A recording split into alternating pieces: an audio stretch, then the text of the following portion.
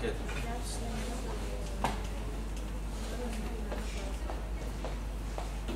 Okay, so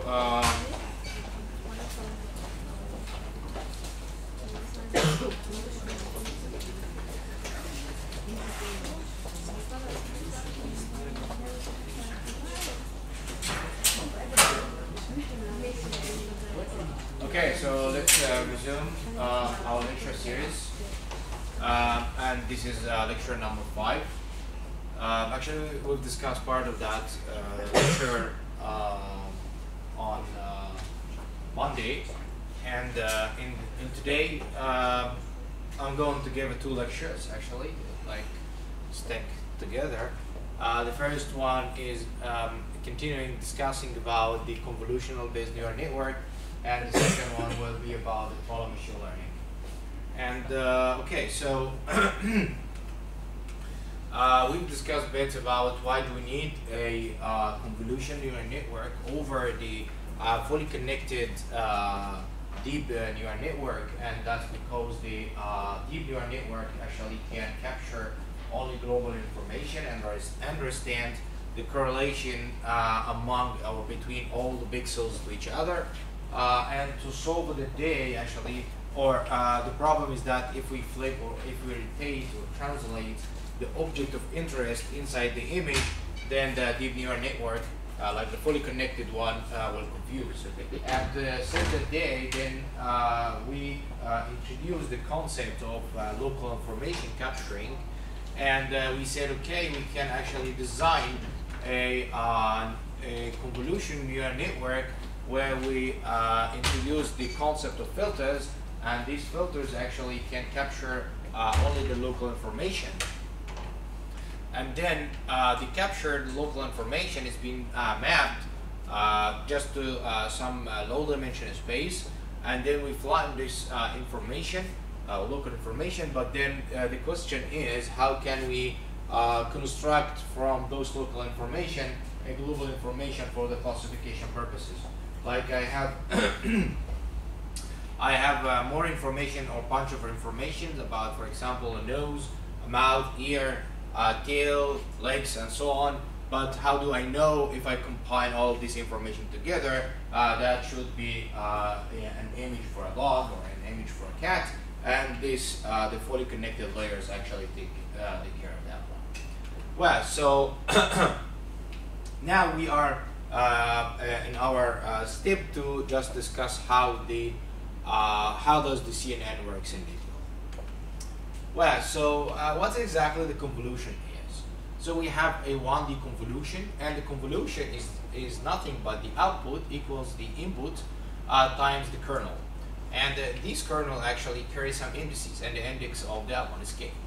So assume that we have a 1 input array, and this input has a dimension of 1 times 5. So what is 1? 1 is the number of the row, and 5 is the column. So we have 5 columns and 1 row. And then we have a filter, and this filter, that the one that we've introduced earlier. So this filter actually has only 1 index. The index is 0. So here, this is not the size. The k is not the size. K is only the index. So it ranges 0, 1, 2, 3, and so on. So index 0 means that it's filter of size 1. So to perform actually the convolution operation, then we take the first, we just remove the filter 1 step at a time, and then we apply the convolution operation. So the output actually in this case would be the following. So having 1 times 2, that gives you 2. 2 times 2 gives you 4. 3 times 2 gives you 6, etc., etc. So in this case, we have the input of dimension 1 or 5 array of dimension 5, and we have only a filter of size 1. Then the output is also the same dimension, but in different information. Like the output is completely different. Well, so now let's see the situation if we have a filter of size 2. This is all of this is still 1-dimensional convolution, right? So we don't have a matrix, it's only 1 vector or 1 array. So in this case, actually, we move the 2 filters together at the time, because here we perform a sum. So as you can see here, and so on. So you take the first 1 times 2 plus 2 times 2, and that's to give you back 6, right? And then move the filter 1 step forward. Repeat the convolution operation again. You have 10. 1 more step, you get 14. 1 more step, you got 18. And here you can notice that we start with the dimension of 5, an array of dimension 5. And we have a kernel or a filter of dimension 2. So we end up actually with an output of dimension 4. Right? So we reduce the dimension. Here, just increase the filter. So we have a filter of dimension 3. Repeat again the same convolution, exactly the same. Move it 1 step forward at a time, and then you find that the output is of dimension 3. So if you remember what we said here about the construction of this guy here, as far as we do convolution operation, we map the high dimensional data to a low dimensional one. Like for example, here we start with 28 times 28 times 32, and then we end up with 28 times 28 for each image, like the x and y, and then we end up with the 7 times 7. So this is how the convolution actually reduces the dimension or map the high dimensional data into a lower dimension one. So that's clear, right? Okay. So at some point actually we want to keep the dimensions. Like for example, if you start with the first hidden layer or the first convolution layer, and then you have an image, and as you can see, if you just do a convolution like this, maybe you lose the edges, the very far away edges of the image. So what can we do actually? We do what's called padding. So we pad the image or the inputs with the zeros from each dimension. And in this case, just do the step, one step like the convolution again. So we have a 3 here, like a 3 vector filter of dimension 3, and then if you repeat the convolution, so you start with the dimension 5, right, array, and then you add padding. After you do the convolution, you end up with dimension 5 again. So the padding is very, very important if you want to keep the dimension of the output. So the input will be the same dimension as the dimension of the output. At some points, any question? Yes? Okay, sorry. So at some point, the dimension, we need to keep the dimension the same. So if you just, you can do it yourself or you just by eye, it's a very simple method. Well, so so far we just discussed about this, like what's called the stride, and the stride is that like the step that we take or the step that we move the filter. So we move the filter only 1 step, right? So we move it only 1 step, or 1 pixel. But there's also an opportunity to increase the step size. So, and this step size is called the stride. So here, for example, if the step size of a stride of equals 3, then you see that we end up only with only two outputs, like an output of dimension 2. So increasing the stride actually, or the step that we take, it also reduces the dimensions of the output array more and more. Well, so here's an equation that one might use to compute the output if we use some padding and also filter size and also a stride.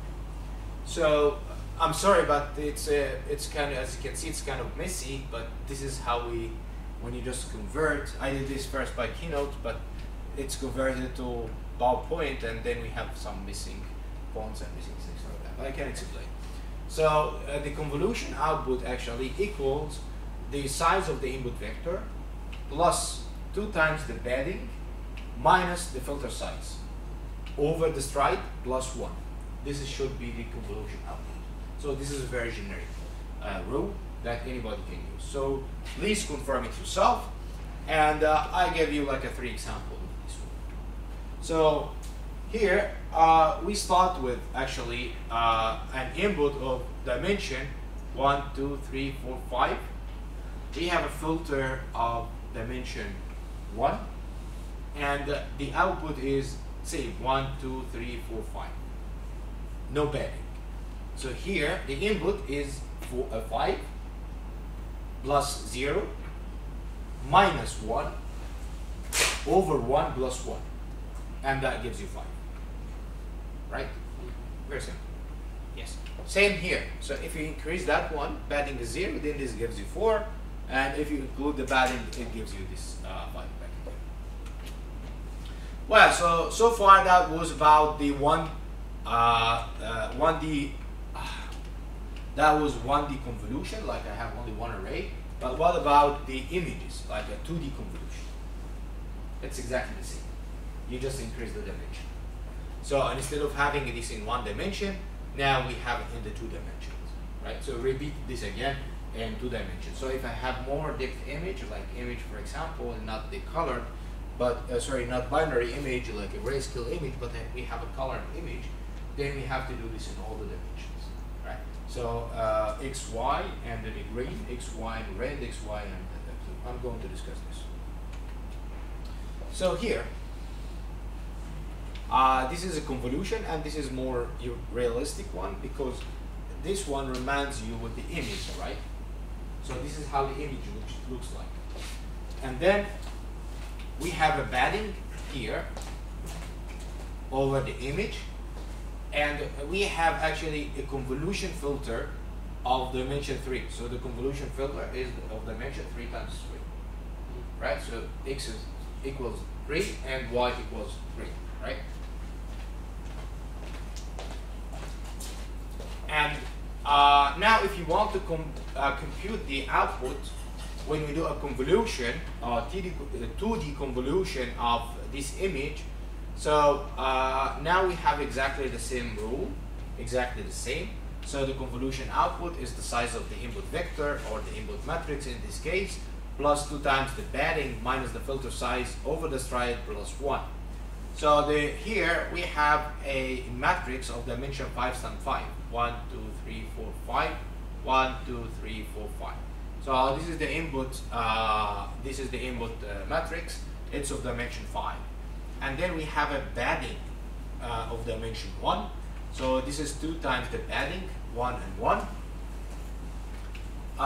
minus the filter size, and this is the filter here. It has a dimension of 3 times 3, right? Over the stride, and the stride now is 2. If you see here, we move the filter not at each step, but each 2 steps. Okay, and if you compute that, then you find that the output is of dimension 3 times 3. So this is a very generic equation, and it holds for any high dimension convolution operation. But in very generic, this is how it looks like, and how you compute and how you do just decrease or lower the dimension when you do convolution operation. Well, another concept is called pooling. Pooling actually is very, very important in convolutional based neural network. And there are 2 kind of pooling. I think those are the more standard one, and if I remember correctly, those are the 2 types of pooling. And the pooling actually is that we have a maximum pooling and average pooling. So it's also another, and the main importance of this pooling I'm going to discuss in a moment in the next slides, but let me actually describe what is the pooling is. So the pooling actually, we consider a matrix, for example, as a dimension 2 times 2, and the maximum pooling is that we take the maximum number in this filter. So here, for example, having this 2 times 2 filter, and then it's the maximum pooling, then we have the maximum number, which is 20. Moving the pooling filter to the right, then the maximum number here in this here is 30. We put it here. Moving the pooling filter down, then we have the maximum number is 37. Moving to the left, then we have the maximum number is 112. So this is the maximum pooling. We have also another kind of operation is called average pooling. And for the average boolean, you just do the average of the numbers into the kernel. So you just sum 12 plus 20 plus 8 plus 12, and then you get the average, which is basically 30. Move the filter here and take and compute and so on and so forth. But why do we need to do boolean? Okay, so as you can see, here for example, for the maximum boolean, or the max boolean, is that we take only the pixels that has the maximum number, right, or the maximum value. And those pixels actually are the pixels of the object itself, right? So you remember when we just transform the image, like for example the image of 3, when we transform this one, like here, I can show you it here. Like here, so those are 1, takes the value of 1, and the rest of the pixels are 0. So when we do a maximum pooling actually, or max pooling, then we make the model actually concentrate on the most important object of the inside the image, and not all of this other stuff which is not most important. So the pooling actually is very important in this case. Well, so now again, how do we update the weights, right? So we know the filters, and those filters carry some number, and then we need those filters to capture some local information, which are important information. So how we force these filters to capture this information by just minimizing the loss function and doing the backpropagation, as we've done exactly in the case of the fully connected neural network. So if you remember correctly, when we do the backpropagation, we compute the gradient in the case of the fully connected neural network, and then we use the chain rule to compute the gradient, if you remember correctly. But now, how can we compute the gradient in this case? Because we have a convolution layers, and then we have filters. These filters not talk to each other. So how can we compute the backpropagation in this case? Then I leave that for yourself. Please try it. If you fail to do this computation, which is it's just like a digits computation, then you have to take some time to just do all the calculations. Then please let me know, and then I give you the PDF that contains all the detailed calculation how to do the backpropagation and compute the gradient in the case of the convolution neural network. But actually, it's important to do so. Well, so again, this is the image that I showed before. Then we have this filter actually, and this filter scan all the image, and then once it found the image that matched the information that it's looking for, then it reports here to the matrix the number or the maximum number it captured. And actually, the main importance of the backpropagation is that we find actually the weights, like what is the numbers of this kernel, such that this kernel actually, or this filter, is able to capture the information, important information into the image. Well, so again, the overfitting problem. So even if you try to do the model and now you understand everything, the concept of the pooling, the concept of the convolution, and of course the fully connected layer, we still hit our main ever problem, which is the overfitting. So how can we avoid overfitting? And in the case of for the convolution neural network, as we deal with this image, then actually you give an image to the computer, or you give your face to the computer, and then the computer actually recognizes your face. So in here, this guy tried to model or train the model actually to learn the image of cat, and then because of the overfitting, when he test his model just fixing or give a new image to the computer predicts it's a dog. So this is kind of overfitting problem. And may I ask you how we did? Ah, shit, I wrote it here. Okay. I wrote the solution, so that's my question. Sorry.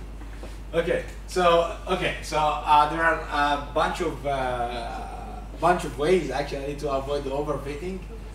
One of them is to use the L1 or L2 regularization. That is the regularization terms, the penalty term that we use for the polynomial model. And also we could use what's called the early stopping, and this I'm going to discuss. Random dropout is also I'm going to discuss, or data augmentation. So those three are new ones, are new techniques I'm going to discuss in a moment. So the error stopping, what's exactly the error stopping? So we've seen that very famous plot and diagram shot many times. And here, this is the epochs or the complexity of the model, and this is the loss function. And for example, we start with here is not a good area, and then also here we start to overfit. Like here it's underfitting area, and here overfitting area.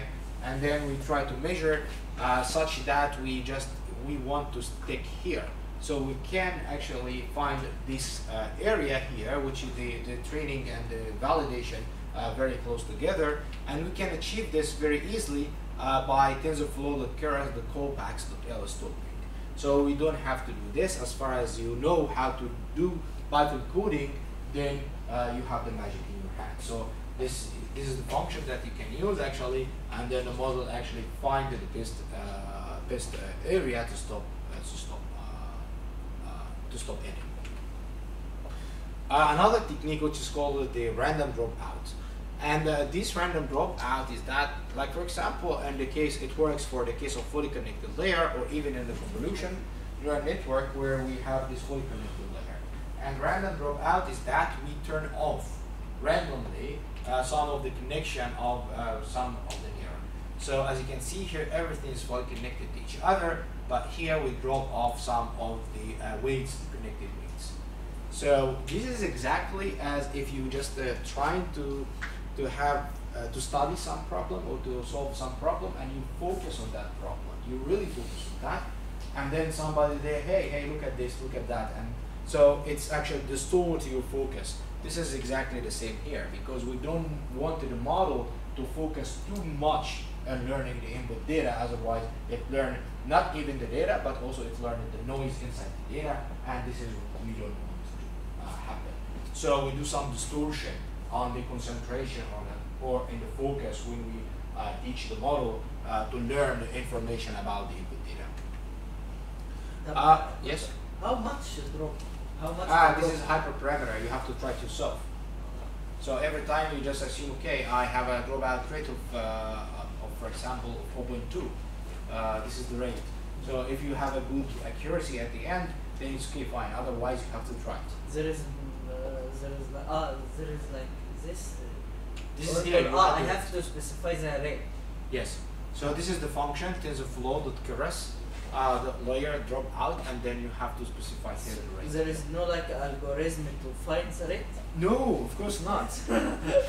Then there is no need for you, for the data scientist, and the machine learning can do actually everything. So.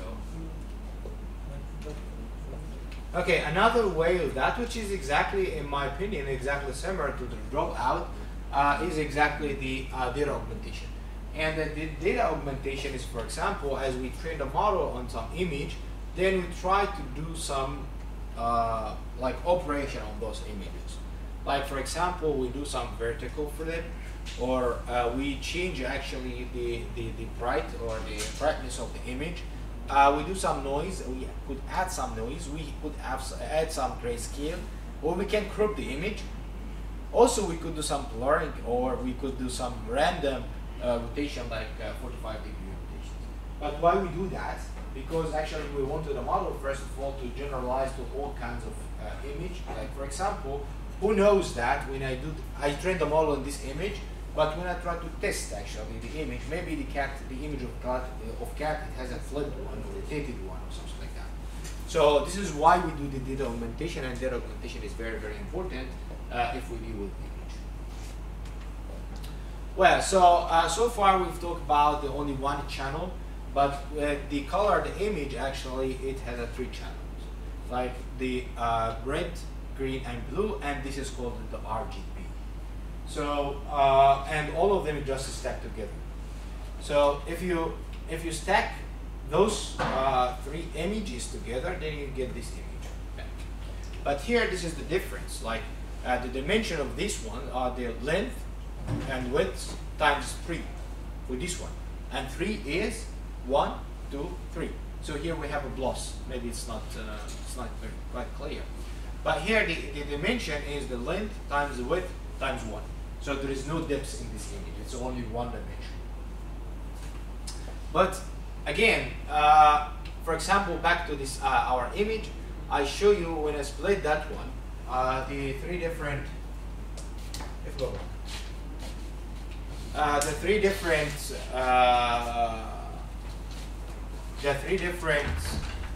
phases of these images, of this image, which are the blue one here, the red one, and the green one.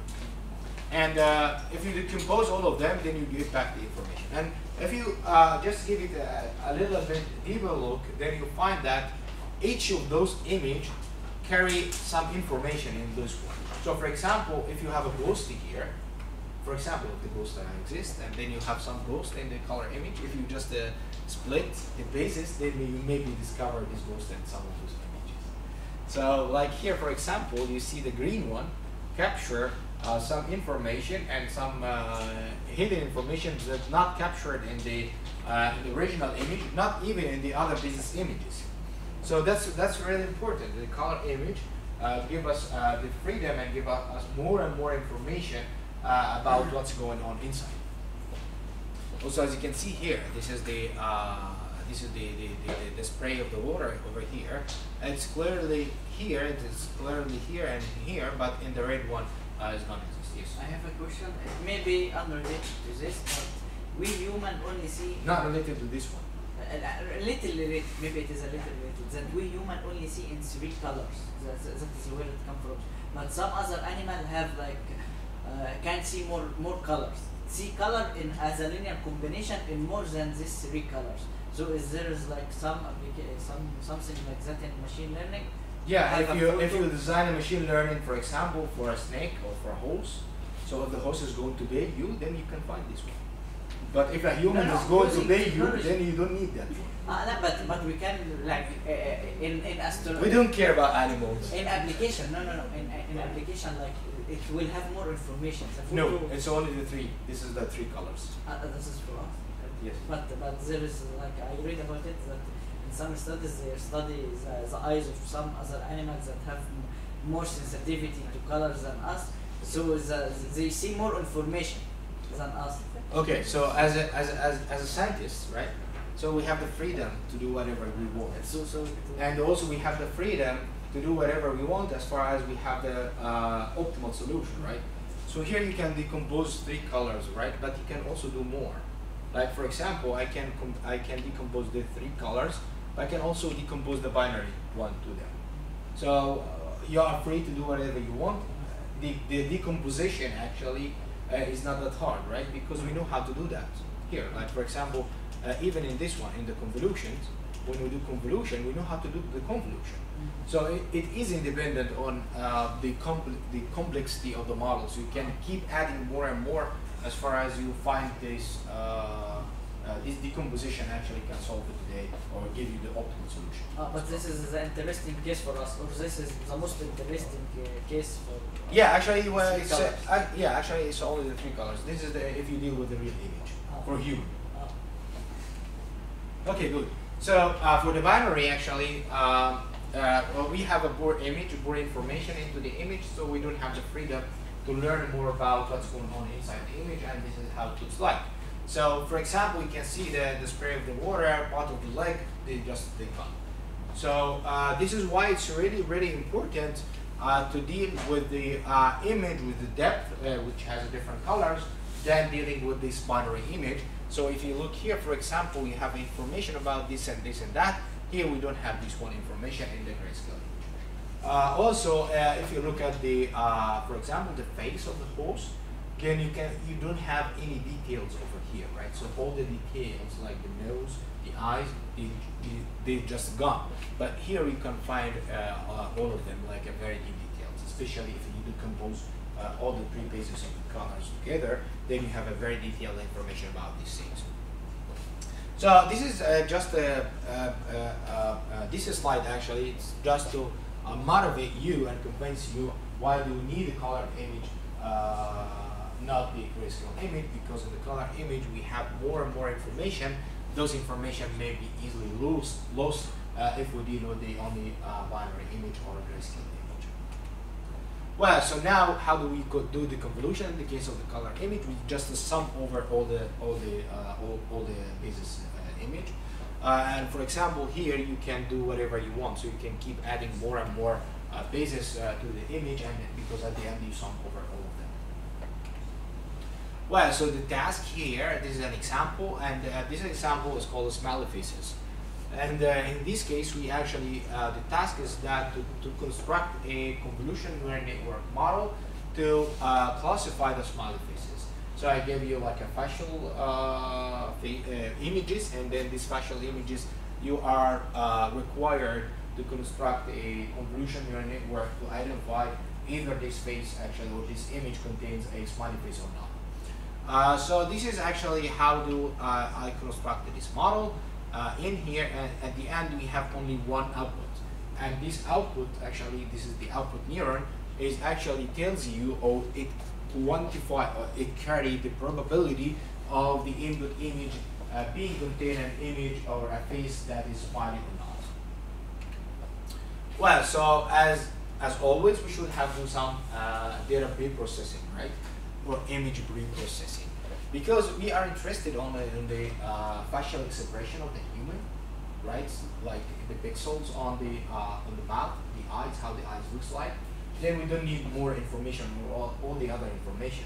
So we need to crop the image to contains only the face here. So this is at the end what we end up with. And also we do some rotation and adjustment for the color and adjustment for the size, because at the end I need to end up with this image that contains only the face of the human, only this one with the same size. So all the images should have the same size. And for data augmentation, of course, to avoid the overfitting, we could have the random crop, random flip, resizing, etc., etc. So we could have this all of this augmentation, and to find this bunch of available augmentation, then you can just type augmentation TensorFlow or augmentation PyTorch, and then you find all the processes that you can do when dealing with the data augmentation. So after you train the model, you can find, actually you can report the loss and the accuracy. And those are the two important charts that we ever focus on. So the first one is the loss, and as far as we keep training the model, you see that how the loss function is decreasing, and also for the accuracy, you see how the accuracy on the other hand is increasing. So and now my question for you guys, now I have these two plots. Do I accept the predictions of this model or not? Like I have an accuracy with almost 90%. This is the chart, or this is the distribution for the training, and this is the distribution for the validation. So is that model is good enough to describe the smiley faces or not? I can see what's the number of the y-axis. The y-axis, you can see. I can see the top numbers. You can see. Yeah. Okay, so it's 90% over here, and this one is almost 0.2 here. Yes, please. Yeah, please don't be shy. You just answer what's going on. Okay. From I know, there was that one seminar in my department. The project was using machine learning and something. So most of the accuracy that they put in the slide was over 95. Okay, so maybe there is a better model. Of course, there is a better, but I'm asking about, does this model face some problems? So is it a good or bad? That's the question. So does it have problems or not? Yes. At the end of both graphs, it seems we're gonna lose validation. We're gonna gain validation loss and lose validation accuracy. Like here. Yes. Yeah, but both of them are the same, right? So you have the train and you have the validation, and both are okay. Looks okay. Right? So it's okay. That's okay. It's okay. Yes. This model is good. No problem. If the model is not good, then you should find some spiky behavior. Maybe the validation is under the training. Then we have an overfitting, or maybe you have like an accuracy around 60% or 70%. But this one with the above 95, this is only in the scientific case. But in the real world, if we have around 85, that's more than enough. Because the data, or the real data, are much complicated than the data on the scientific side. Well, so this is the prediction. We will do some predictions. So here, this is what's called the GT. GT here means that this is ground truth. So that means the true value that I know. So the GT here, or the ground truth, that this face is not smiling. And the prediction to be smile is 58%. This face, the ground truth, is not a smiley.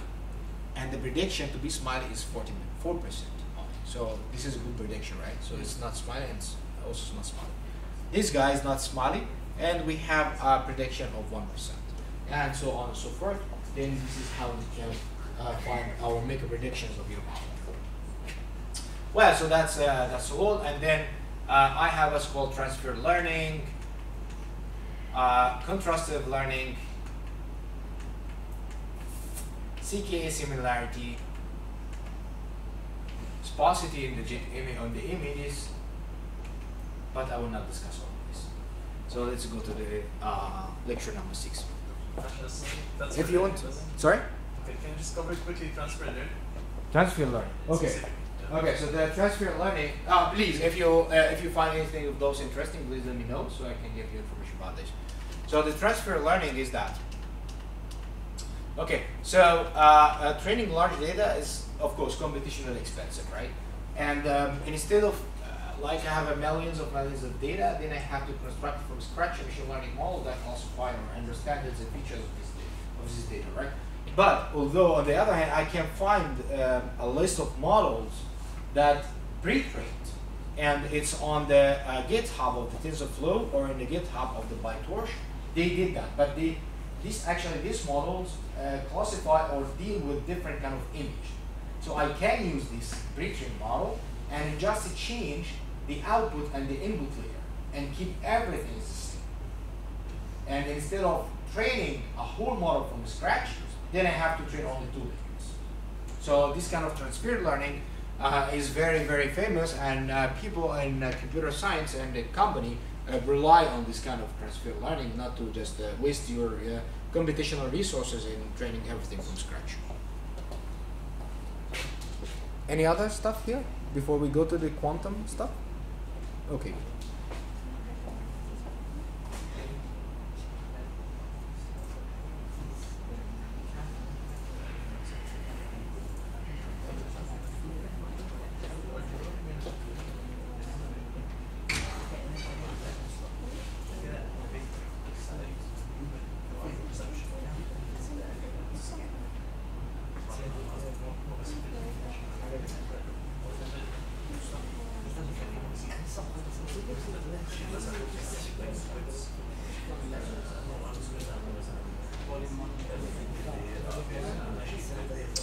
Okay, so we have only 50 minutes to finish this talk. So I'm going to go through it very quick. And if you're interested in something, please just slow me down. Okay, so this is all about the quantum machine learning and quantum computation, quantum gates, and this is supposed to be the last lecture in this crash course. Well, so in 1982, Richard Feynman actually had the dream is just to replace the classical simulation with the quantum one. But actually, he didn't know how to do that. But now we do, right? So this is a real quantum computer from IBM. And the current situation in IBM that their computer actually has a 200 qubits, and they promise after 2 years they will double this number. So after 2 years, IBM will have a quantum computer that contains 400 qubits. So just to motivate you about the quantum computation, I gave you an example which is called the quantum maze. So assuming that we have a maze, and this maze actually has only one entrance and one output. And then if you try a classical computer just to solve the path, the best or the optimal path to go outside the maze, then the classical computers actually would try all the paths sequentially. Like you take the first route until it hits some no solution, like not a good solution, it try another route. So it's sequentially solve the problem. But in quantum machine learning or quantum computers, it try all possible roads at the same time, and then at the end, it has only gives you the optimal one. So this is actually just to motivate you about the why do we need or why the quantum computers are of most important. Well, so the quantum computers actually just uses a bunch of binary gates, right? So you know all of these kind of things. So we have this transistor, which is a AB junction or BNP junctions, of course we know all of that. And then you just add more and more to construct the CPU. And as far as we keep adding more and more of the CPUs to our classical computers, then its ability to perform a faster computation. But again, this is you have seen before. So as this is show you a chart of the x-axis is the year. So starting from 1970 until 2020, this is the number of the transistors, this one, into the CPU. And as you can see here, we have around a 10 to the power 7 transistor and only one CPU. And that's really, really big number. And at some point, we will not be able to increase this number more because of the atomic size. So this is why we need another way, that we need another reason that we need the quantum computations or quantum computer. So how many just quantum computers exist? There are lots of them. Here I'm just giving examples of just a very few of them, but there are many of them. So there is a photonic quantum computer, and this photonic quantum computer is actually, it uses the polarization states of the photons to store and process some information. And also the superconducting quantum computers, which use some electric circuits, which is designed from some superconducting materials to do some quantum computation. There is also what's called trapped ions, and this is used in computation on the ions. And what we are going to discuss, our main topic here is what's called the quantum dots. And the quantum dots actually, it creates a dot or a cave for the electron, such that you trap the electron inside, and then you can access the spin state of the electron, and you can do all the operation that you need on these electrons, like flip the states or rotate the electron or do whatever you want. So we are going, this is our main topic here, is the quantum dot types of quantum computers. There is also another type which is called quantum annealers, and this quantum annealers, it's different than the quantum dot because there is no gate over here. So we control the qubit or the evaluation of the evolution of the Hamiltonian by adding some electromagnetic pulses on these quantum dots. But here for the quantum annealer, we leave everything. We leave the evolution, the time evolution of the Hamiltonian of the electron until it hits its ground state. And Yes. in IBM and Google, we have quantum dots. Quantum dots, yes. For quantum annealers, they have another company. It's called the D-Wave company. Okay, so as the main topic here is about the quantum dot. So the question now is how to perform computation on a quantum dot. So we need to see how can we first construct the quantum dots, right? So in a semiconducting confinement hole where a single electron can be trapped. So while this electron is trapped into this hole, then we can add more electromagnetic pulses like on here, such that we can control the evaluation or the evolution of the Hamiltonian of the system. And controlling the qubits or the electron in the quantum dot, it's called gate operation. So the question now is, how do we can we cook a quantum dot? Well, so starting from what's called a single electron box.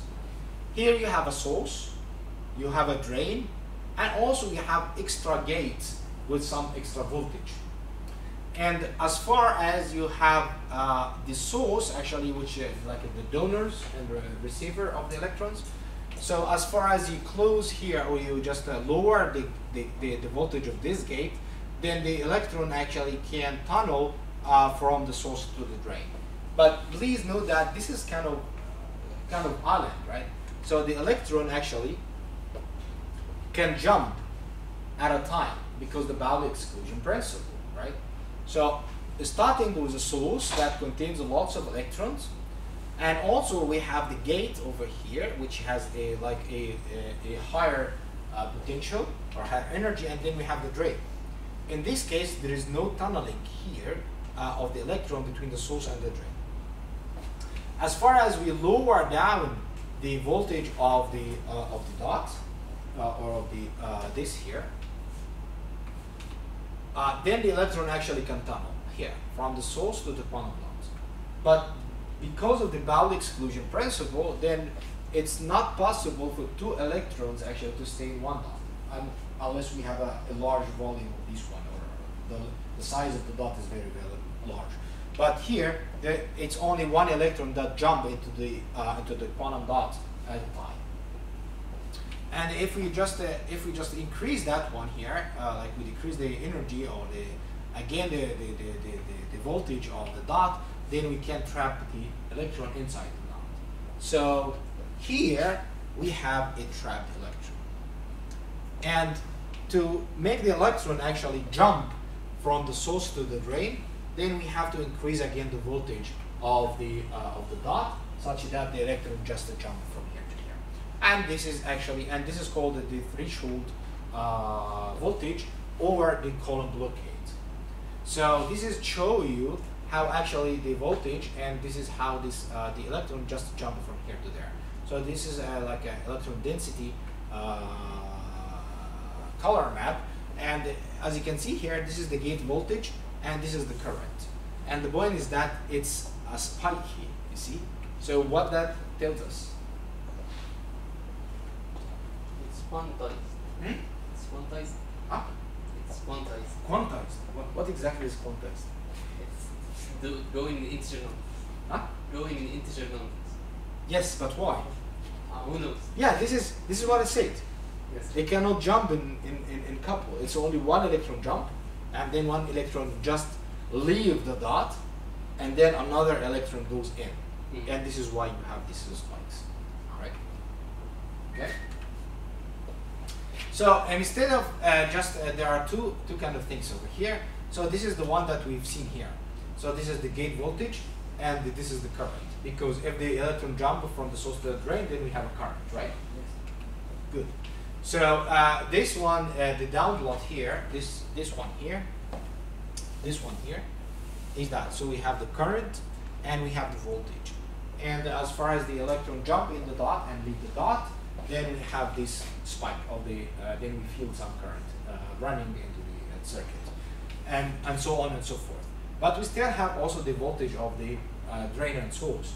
So if you plot actually the voltage of the drain and source versus the voltage of the gate, then you have this kind of diamond shape.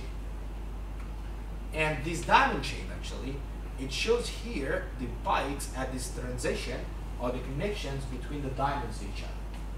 So in here, we have a current running. Here we have a current, here we have a current, here we have a current. But inside this one, there is no current, right? So from this, we know, actually we can know the voltage, or here, the voltage of the source and the voltage of the drain, as well as the voltage of the gate, such that we can construct a polynomial, right? So there is no current running inside here. So here, it's a very suitable place as a cave for electrons to stay in, and then we can control with all of these electromagnetic pulses, and we do all the rotation on these qubits. But is the probability for electron to jump even in this condition is zero, or it is very close to zero? It's very close to zero. Very close. There is no probability zero, of course. So it's very close. This is what's called, it is still some noisy in the quantum computers, and this is one of the problems. So this is all kind of problem in quantum computers. Okay, so again, this is what's called the column diamond. And the column diamonds, as you can see, this is the diamonds that I show you here. And this are the actual cages for the electron to be trapped inside. And in here and in there, like all these blue cells here, there is a current running, So we are not in a quantum dot. Only on those diamonds here we are in a quantum dot. So those are very suitable places where we can trap the electron and do our quantum computation. Here, this is a like a real color image for experiment. I think this is a silicon material, and you can access this information from this.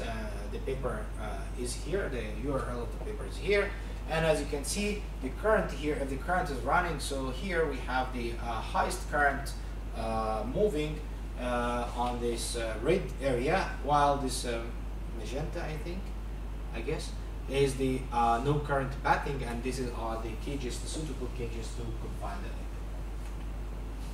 Well, so this is also another examples or real examples of different quantum dots. So in here we have a dot, but this dot has a large size such that it can contain 100 electrons at once inside. So this is a very big dot, and this is very old, the construction of the quantum dot, and we don't use that one recently. So and this is 1996, so this is very old. And also the size of the dot is 400 nanometers, so this is very large. Although for only one electron, we have this, and this has been constructed on, or has been developed in a year of 2000. For 2003, we know actually, or people knows, like the Alzheimer group knows how to construct double dots. And this double dot actually is very important, because with this double dot we can do the entanglement. And I'm going to show you after a couple of slides how can one make entanglement using these double dots. And also we have a triple dots, and the recent one, which is 2016, I think this ZCAC is from IBM Group. And in 2016, they able to just have this 12 quantum dots. Here there's 9, and this is 3 grayed out dots, quantum dots. Okay, so now we know actually how to cook the quantum dot. The question is how do we do computations on the constructed quantum dots? Well, so in general, when we do any quantum computation, first we have to initialize the qubits in the 0 state. So assuming that we have a 2-qubit system, then how many states do we have? 4. Exactly. 2 to the power n. That is 4. So we have 4 states or 4 bases. And first we have to initialize the qubits to be in the 0 state. And of course, you know, we have to just converge to some optimal solution. Then we have to repeat the experiment again and again. And then we have this distribution. And then you can take the average or take the mean as your solution. And repeating the experiment many times, this is in quantum machine learning is called the number of shots. So you do more shots, and then you have the output. And of course, the precise measurements of your outputs depends on the square root of the number of shots, 1 over the square root. And then after that, after you initialize the qubits, then you do some processing on the qubits such that you have a time evolution of the Hamiltonian. And this is how the function looks like mostly when you do this computation on the quantum computers. And then at the end, you just measure the expectation value on one of the bases, like computational basis or the plus or minus basis, whatever basis you want to measure. And this is how it looks like. But the question now is that, how do we control the qubits, right? So does anybody knows how to control the qubits? Like what can we do to control the qubits, for example? To flip it or to rotate it? Does anybody know how this can happen? Please.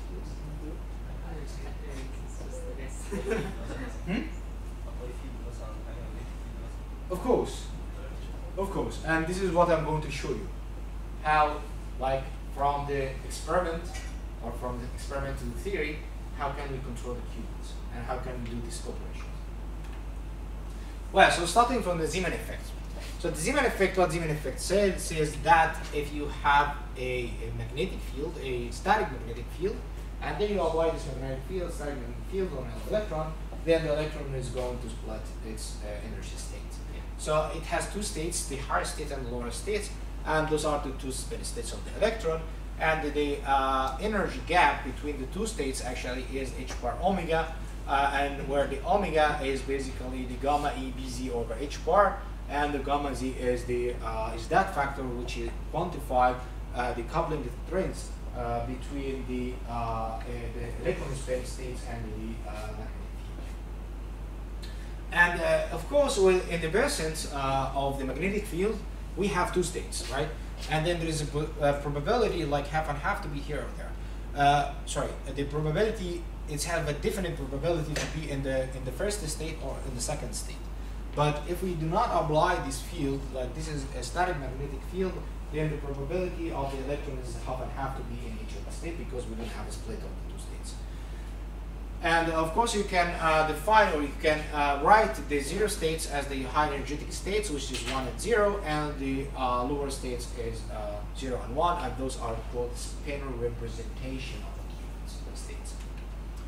Well, so to know now how to control the qubit rotation, of course we need, besides the static or the DC magnetic field, we need an extra AC magnetic field. So we need an oscillating magnetic field, extra oscillating magnetic field. And this oscillating magnetic field has to be applied orthogonal to the static magnetic field. And doing so, then we hit what's called Rabi oscillation. So, anybody of you heard of this Rabi oscillation? Yes, please. You know that? Yeah, I was not independent division. Perfect. Good. You're good. Where are you from? The university, yes. Okay, good. Okay, so Rabi oscillation actually it describes a two-particle or coupled two-particle system where the frequency, like the oscillating frequency, actually can be described by rotating or irradiating some magnetic field. And to do so, actually, or to understand the qubit dynamics or the dynamics of the qubit, we need first to understand what is Rabi oscillation, or how Rabi oscillation describes the system of the two qubits, of the one qubit of two states. Well, so as I said, to control the qubit rotation, we need an extra AC magnetic field beside the DC magnetic field. So the DC magnetic field, assume that it's applied in the z direction, then with the strength of B0, and then we could have also an extra AC magnetic field that is in the direction X. And that field actually, it has the amplitude of B1, frequency omega, and time t plus some phase phi. So now I can write actually the Hamiltonian in the left frame as the H node for this one, for the DC magnetic field, and H1 for the AC magnetic field, which it looks like this one. Where exactly the omega 0 or omega node and omega 1 are the frequencies of both of them. So this chart actually shows you the differences or the different states, like the one state and the zero states. And then we have, this is, for example, you can think of this as the omega node, actually, because you see here, right? So this is the omega, and that split the two states. And then also you have the omega 1, which is the one from the AC magnetic field, and we have the delta omega, which is the differences between them. And now our task is, how can we adjust omega node, omega 1, and delta omega such that we control the Rabi oscillation, these oscillations. Like these are the oscillation of the qubits between the zero state and the one state. So we need actually to see what are the values of the omega node, omega 1, and delta omega, such that we can control the qubits, right? For example, to keep it in zero state or in one state, and so on and so forth. Okay, so to do so, actually,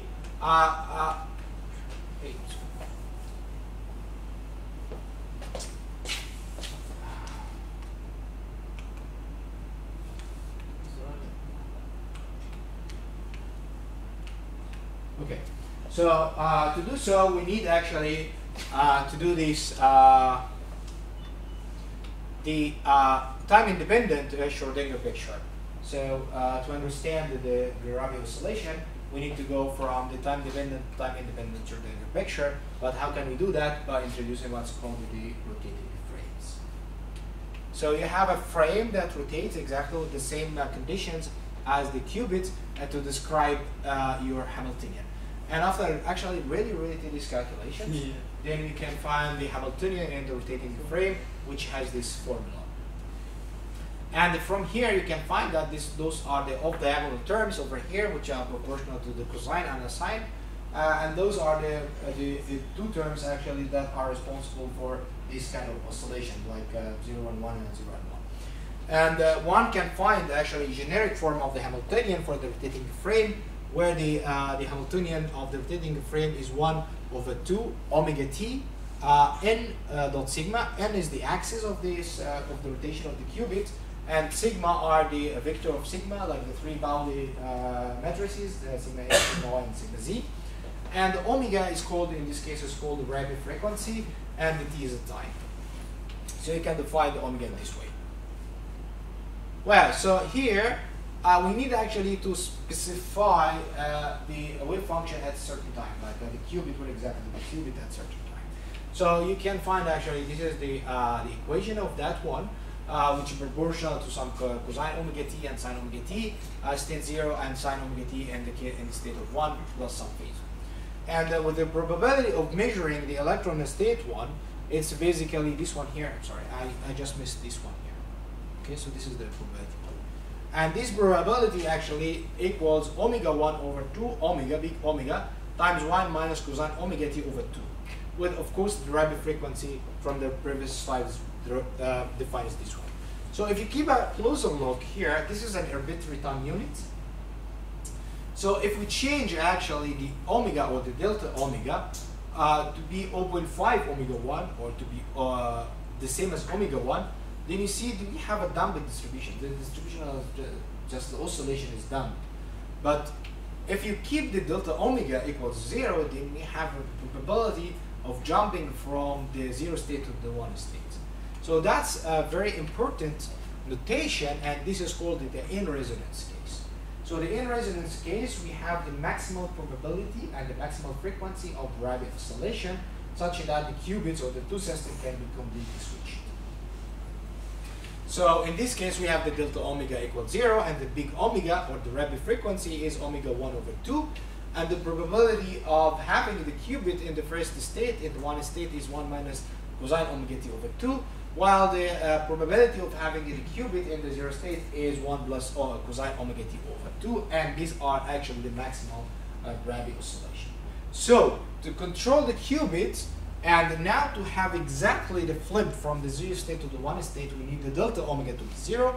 That means the frequency of the two, the AC and DC magnetic field, has to be equal. So this is one condition that we should have noticed. Hey.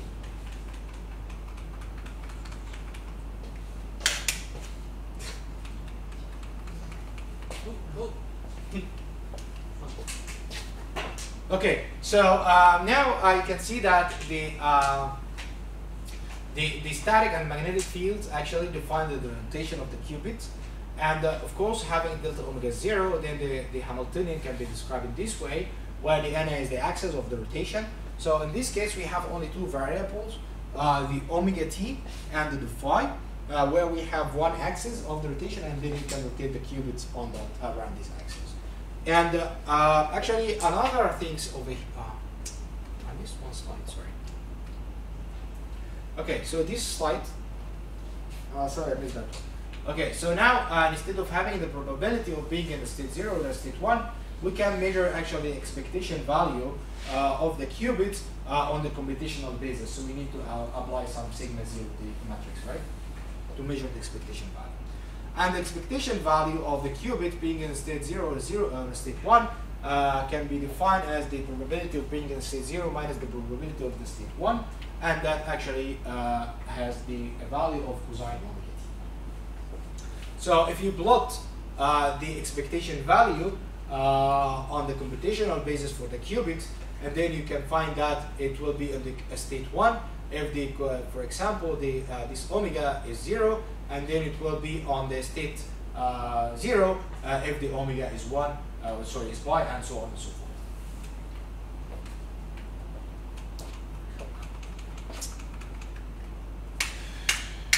That's boring. That's very boring. Okay, so and from here we have what's called the bipulses. So the bipulses actually from here, they shows you how can you, if you have an electron or a qubit in the one state, then by applying an AC magnetic field with the omega here equals to pi, like the radio frequency equals omega 1/2, and this omega t equals pi, then you completely flip the qubit from the one state to the zero state, or from the zero state to the one state. Does that remind you with something? Huh? X gate. Yes. No gate. Yes. Here. And if you change the value, like not the bipulse, but if you keep it as pi/2, that gives you the Y gate. Okay. So hopefully now you have a clear and connected vision from the experimental side to the theoretical side, how these gates have been constructed. Okay.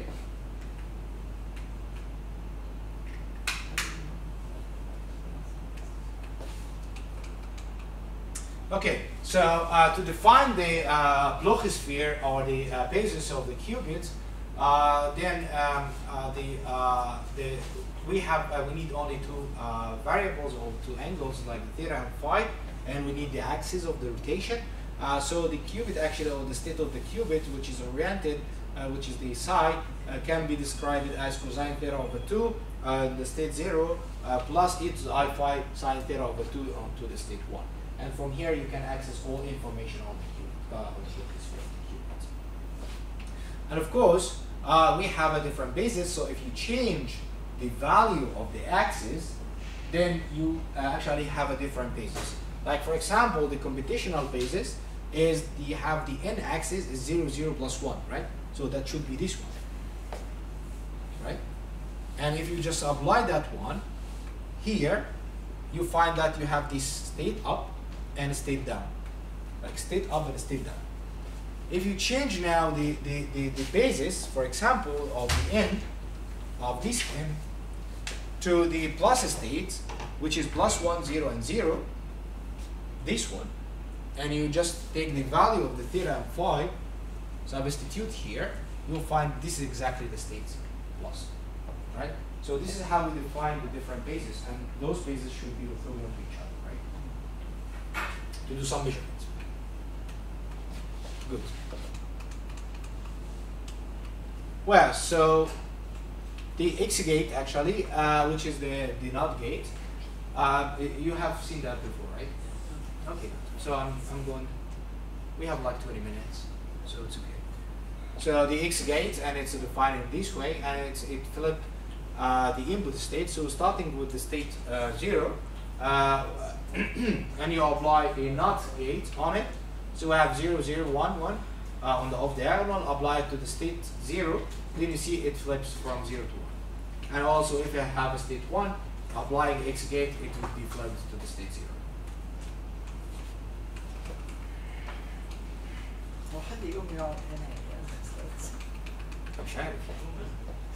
Okay, and the Z gate actually, which generate a half term of the rotation on the Bloch sphere, about this axis. So it's basically about the phase. So if you think of those having some phase over here, then this is how this one is being flipped around the Z axis. So it's like a generic rotation around the Z axis.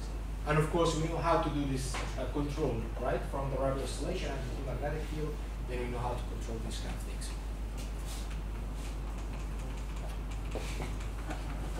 How do you know that? Oh, good. Yeah. Just.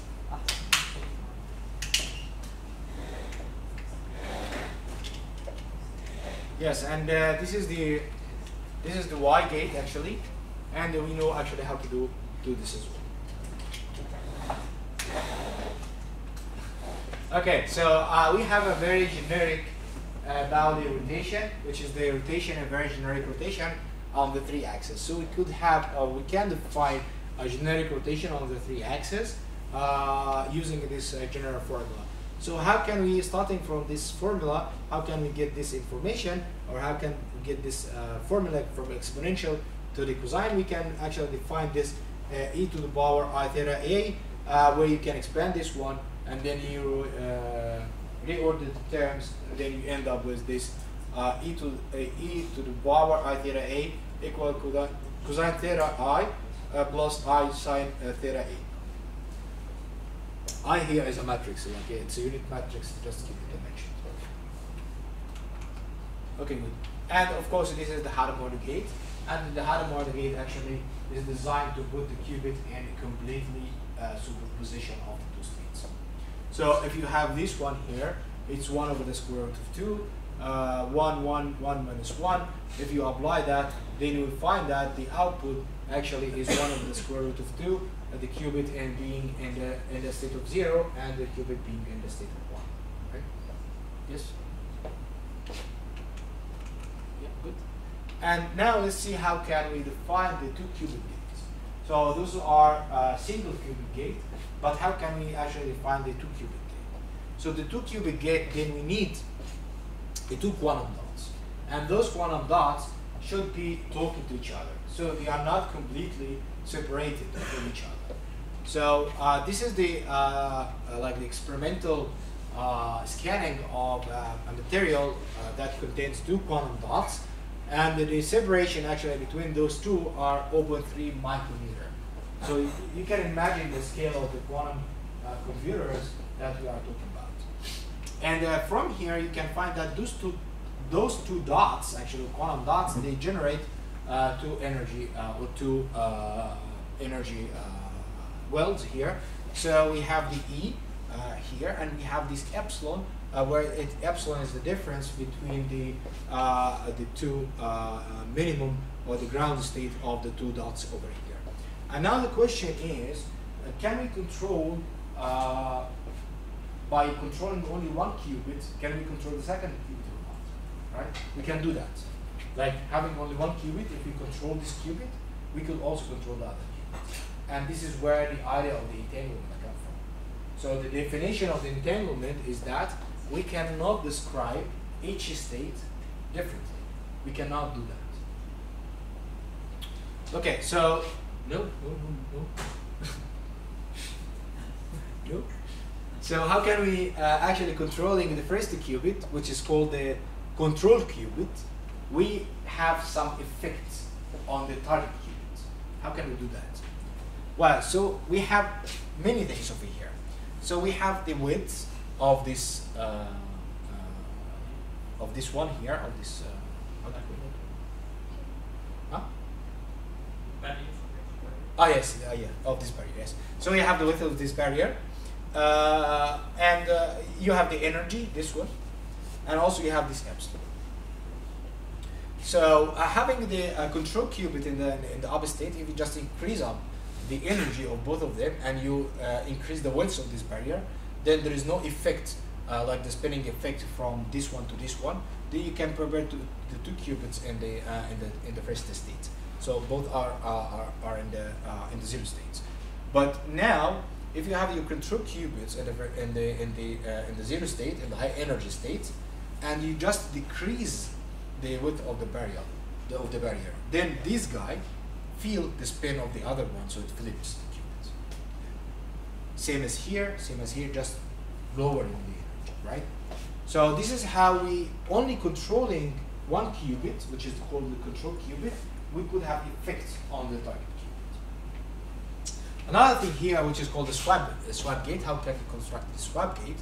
It's just having a very big difference of epsilons. So like the energy of these dots is very, very high than the other dot, and then the electron can tunnel from one dot to the other, but according to the Pauli exclusion principle, the other one will tunnel on the other dot. And this is what's called the swap gate. Okay, so the two qubit system, how can we define a two qubit system theoretically? Now we saw experimentally how to construct an entangled state of a two qubit entangled state, but now how can we define that theoretically? So we have the psi, and the psi actually wave function that describe two qubits, and then two qubits mean we have four states, and then these states or these spaces can be defined as the following. So the first state is nothing but the tensorial product between the zero state of the first qubit and the zero state of the second qubit. And if you do that, then you have that the description now of the first state of the entangled cube is 1 and all of them are zeros. For the 1, 0 states, just repeat that one. You can find this expression. For the 0, 1 state and for the 1, 1 state is exactly the opposite of the 0, 0 states. Yes, please. So now we can construct what's called the control NOT gate, which is in short it's called C NOT gate. So you know this kind of things, right? Or not? Huh? Was Dr. Figgy. You have seen these kind of things, right? Yes. So the C NOT gate actually it has the control and the target qubit, and it has a mod plus some entanglement here. So this is we are in a like in a 4 basis. So this is a 4 times 4 function matrix, and if you apply this matrix to the to this side that we've just constructed in the first slide, then you find that if the control gate in the state 1, it will act on the second. It will act on the second qubit. Like for example, here we flip the states, right? Good. So if the control qubit in the state 0, the target qubits will remain the same. If the control qubit is in the state 1, the target qubit is going to be flipped. So here you see now this is 0, 0, nothing. The control gate is silent. Here is just like it's blind to this state. And then for the second one, the control qubit in the state 0, then the target qubit, it also remains the same. But if the control qubit here is in the state 1, then the target qubit is going to be flipped, as you can see here. Same here. If the control qubit is in the state 1, the target qubit is going to be flipped. So this is how we do a control NOT gate. Yes. There is also another swap gate, but I'll not talk about this anymore. But this is very, very important for those who's going to continue in quantum computation and specifically in quantum machine learning. Swap gate is very, very important because it's used to measure what's called the fidelity or the quantum fidelity. Anybody knows about quantum fidelity? Yes. Measures how close two quantum states are. That's So, and it has a measure from 0 to 1. If it's 1, then they are identical. That's true. And if it's 0, then they are completely opposite. Yeah, that's true. Thank you. And this is how we do and just measure the similarity of the two states. Like how my state, like for example, I have a state, I prepare it in the state 0, and then I do some operation, and then I want to actually to measure the states. Like for example, I want to my the measured state to be in the state 1, so I can prepare or compute the quantum fidelity, and that tells me actually where exactly my qubit is in which state my qubit is. And then we can control or compute the fidelity using the swap gate, and I show you in the previous slides how can you do a swap gate from the experimental side. Okay? Yes. Well, so now how can we do measurements? That's important, right? So we know now how to control the qubits. How can we do some gate operation on the qubit? How the evolution of the qubit looks like, but we don't know at the moment how can we do measurements. So I can measure the qubits, the state of the qubits. Well, so we can do that using the L-Zerman measurement, and this L-Zerman is called L-Zerman measurement because of the name of the first author of the paper. So it's called L-Zerman. And this is very simple. It's just like we measure the current. This is a very old technique that's never been used nowadays. There is also another measurement. It's called Da Vincenzo measurement. So if you are interested, then go and look how it works.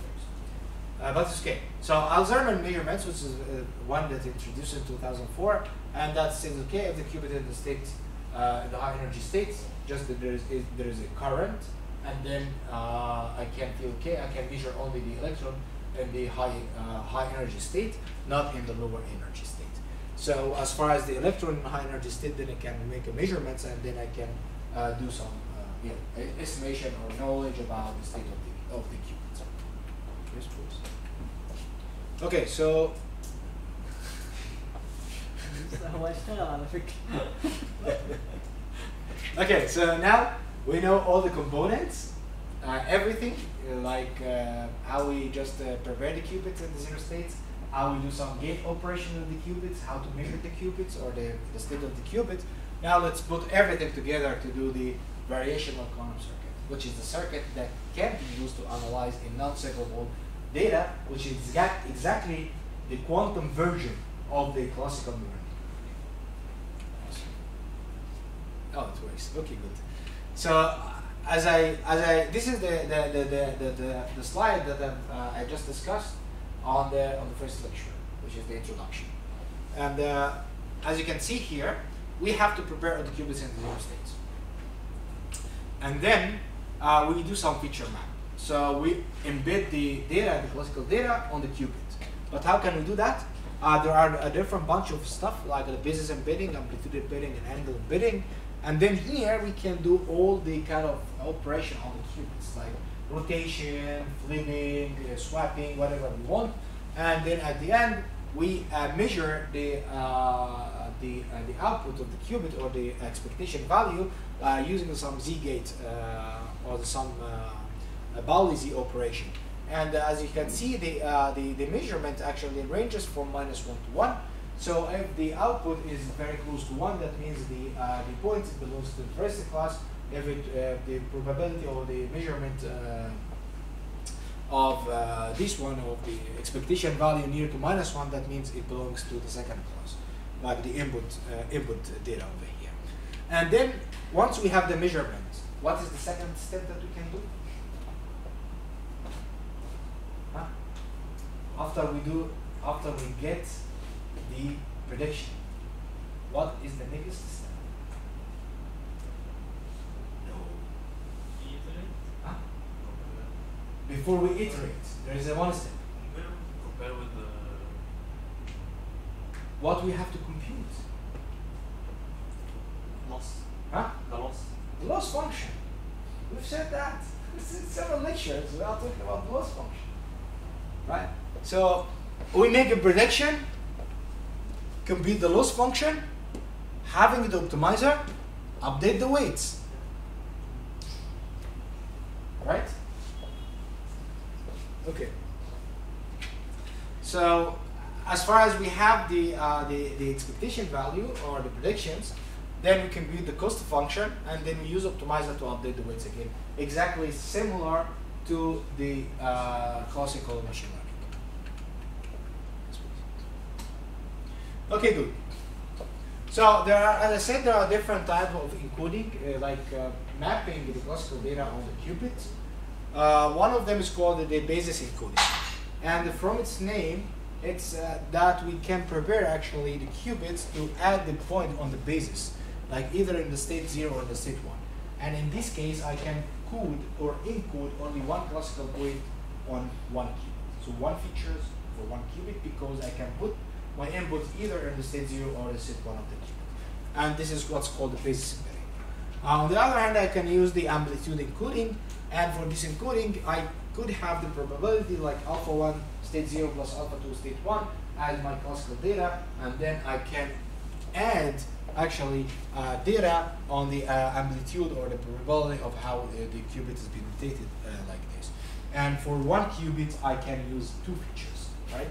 Because you can actually write down your qubits or the wave function of the qubits like this side. You can write this side as alpha 1 state 0 plus alpha 2 state 1, right? Right? Right, you can do that, right? And those alpha 1 and alpha 2 are your classical data. So for one qubit, we can include two features. And this is how it looks like here. So if I have 3 qubits, 3 input features, then we need more qubits, right? So for 3 features or for 3 classical data, we have we need 2 qubits, and for the 2 qubits, we have how many states or how many bases do we have? 4, right?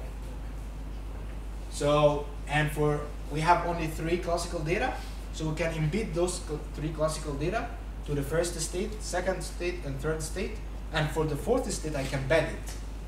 So you remember the padding, right? So I can add 0. So how I pad the in quantum machine learning. For the angle encoding, you can see that how, like as we said, we have this cosine. Also, you can write down the state as same state actually as cosine theta over 2 state 0 plus sine theta state 1 and theta over 2. And then you can include also one feature or one classical data as the rotating angle of the qubit. So amplitude encoding is like 2 bits. Yes. For 1 qubit. While the angle embedding is only 1 bit. I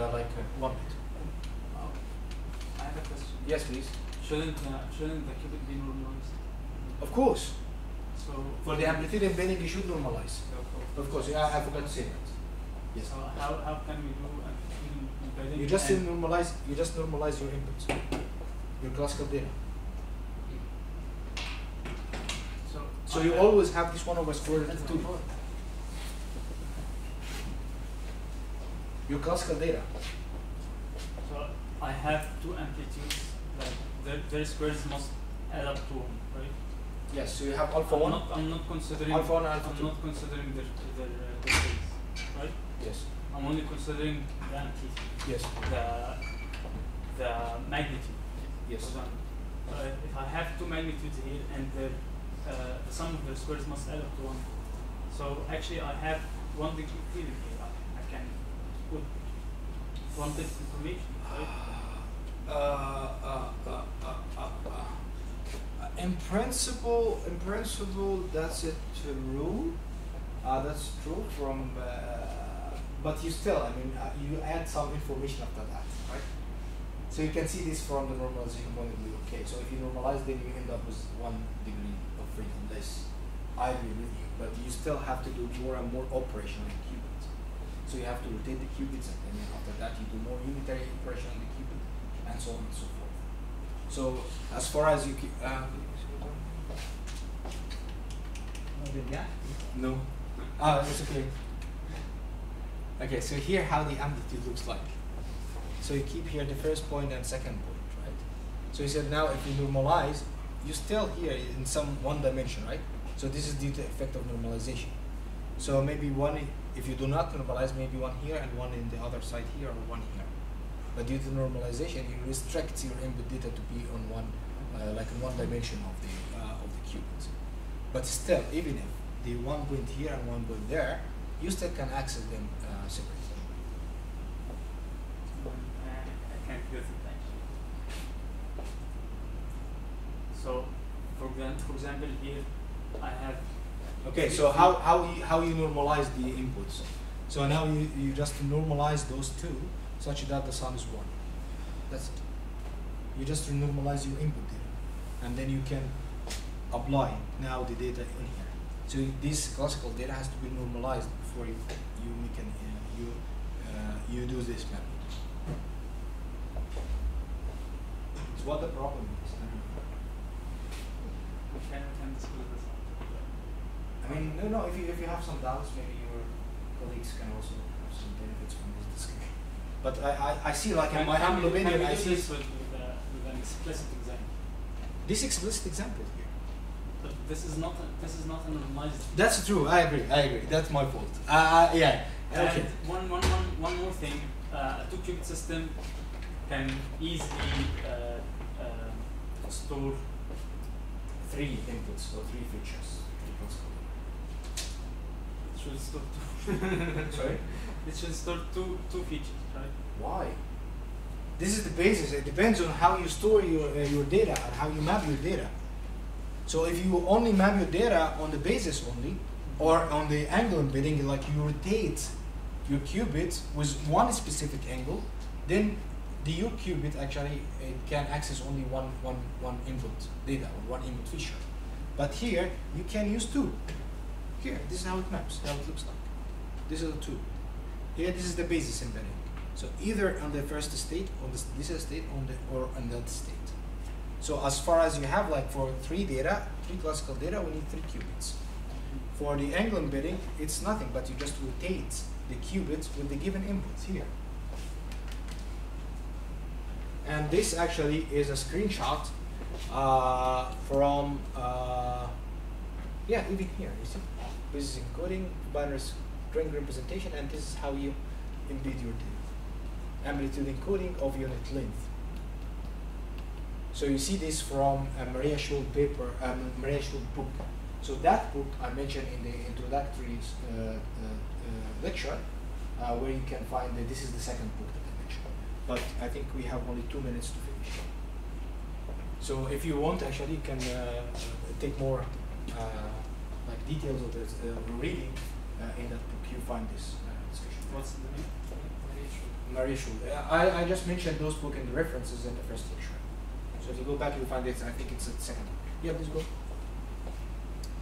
Okay, so here, this is the last thing that I wanted to mention is that in the back propagation, right? So we said that, okay, we need to update the weights. For the classical machine learning, we update the weights by what's called the back propagation. But do you think that back propagation in quantum machine learning and quantum circuit can happen or not? No, it cannot. Because we cannot compute the gradient as a chain rule because we don't have any information about the interference effect that takes place inside the quantum system. So although on the other hand, we cannot, as far as we cannot use this gradient descent method actually to compute the gradient with the chain rule, we replace that by what's called parameter shift rule. So in here, you repeat the measurement twice, and you just take the average, and this is how the gradient is being computed. Yes? The last thing is what's called the Baron-Billet 2, and Baron-Billet 2 is exactly the same as the vanishing gradient in the, like this is one version of the vanishing gradient in classical machine learning. So as far as you keep more complexity in the data and your circuit, like you increase the number of the qubits, you repeat, you do more operation, you add more and more gates, then most likely the gradient of your quantum gradient is going to vanish. And the Baron-Billet 2 actually is exactly the quantum version of the vanishing gradient in classical machine learning. Yes. Okay, so now let's go coding, and that was my plan, but we don't have any time. So please, if you go to this in my GitHub, you'll find that all the plots and everything that I mentioned here stored in one folder called codes. So if you open up this folder, you find a lot of notebook. It's a IPython notebook. You'll find at the beginning, you can code this on the Google Colab, which is free. So if you just press this button, then you just jump to the Google Colab where you can repeat and access all of this information for free. That's what it is. Okay, and thank you for your attending the lecture, and maybe see you next time after a couple of years, not next year. So, any questions so far? Okay, good.